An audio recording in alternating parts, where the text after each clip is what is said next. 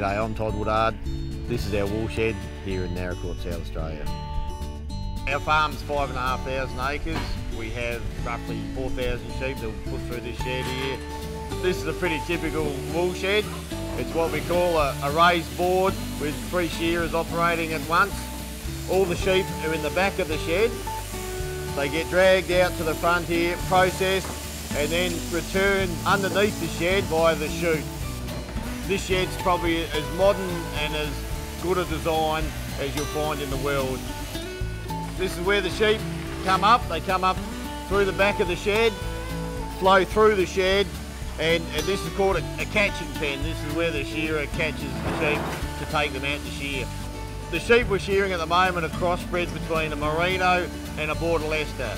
You have to be in love with your sheep to work with them. They're not the brightest animals. This is what we call the count-out pens. So each pen is given to a shearer. Each shearer puts their sheep down through that chute that we saw inside the shed. They come out here. We can then count the sheep and, allocate it to the shearer, because the shearers get paid, per sheep that they shear. I have 3 working dogs. Bring them up. Good dog, good dog. Stay there. Stay.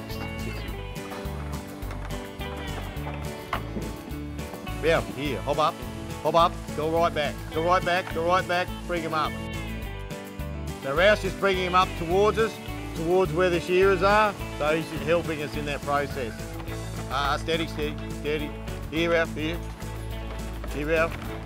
That's the dog. That'll do. Come here, sit down, good dog.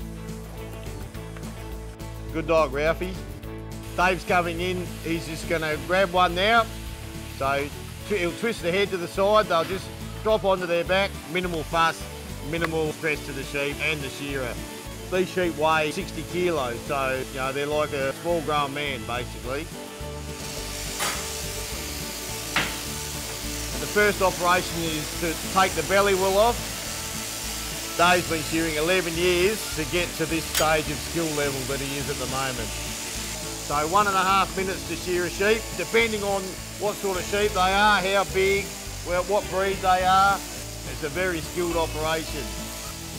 You can lose a lot of money if it's not shorn properly, because we get paid on length or wool. And this is what we call the long blows. So this is Dave taking the big long blows of wool from off the sheep's back, take the wool from around the head and the jaw, and he'll come down the neck on the last side of the sheep now, and there'll be nice deliberate blows to finish it off. These sheep at the moment are giving us about 4.5 kilos of wool. Dave will shear about 200 of these in an 8-hour day, and down he goes. You're a natural, Dave. The camera loves you. Oh. What can I say? When the wool is harvested from the sheep, we can sort it on the table here. It allows for the small pieces to fall through, and they'll be kept separate into another bale. And this main fleece, which is about 100 millimetres long, will then go into the press and be pressed into 200 kilo bales. At the moment we have the belly wool going in here as a separate line. So that's the wool that's come straight off the belly, which is shorter. It's only about 50 mil long. Belly wool's more used for producing a lower grade of carpet. So Nick's just put some wool in there.